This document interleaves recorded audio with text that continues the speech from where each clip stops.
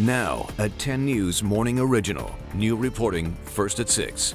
Well, the brick and mortar battle is reaching new heights. A new report shows 2017 saw a record number of stores shutting down in the U.S. And 10 News reporter Jared Aarons tells us it's about adapt or die time for stores all across the country. Jared. Good morning, Jason, Virginia. We think about all the stores that we've reported on closing around San Diego: Sears, Macy's, Nordstrom's, Toys R Us, Kmart's, Albertsons. It seems like it's every week. And it kind of got us thinking, what's going to happen to all those empty stores now that they've all closed? The sight of an empty Toys R Us makes Emma Lancaster a little sad. I used to just ask my mom if I could get toys, and she would usually say no, but I wish that it was still there.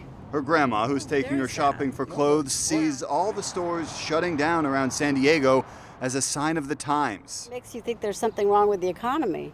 It makes you think that, it's just too bad to see all this empty space. A sentiment echoed by other shoppers. Nothing that crosses your mind until you're like, hey, I want to go run into Macy's because I know they have this. But you can't go because they're closing all of them down. Dozens of stores shut down across San Diego in the last year, a trend that played out around the country.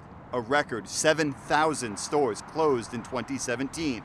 Leaving malls the emptiest they've been since the recession. It's not a sky is falling, but it is a wake-up call. Miro Kopik teaches marketing at SDSU. He says malls that lose anchor stores have to get creative to replace them. We're talking 50 to 100,000 square feet, and that's hard to replace. So there's different things that a real estate owner can do. They can subdivide the space and create an expansive food court, sell it to a movie theater. Discount stores like TJ Maxx and Big Lots have picked up the slack. But Kopik says malls that modernize have the best chance to survive. A retailer who understands how to capture the new generation and still offer something to the current generation that's of value to them is going to be successful in the long term.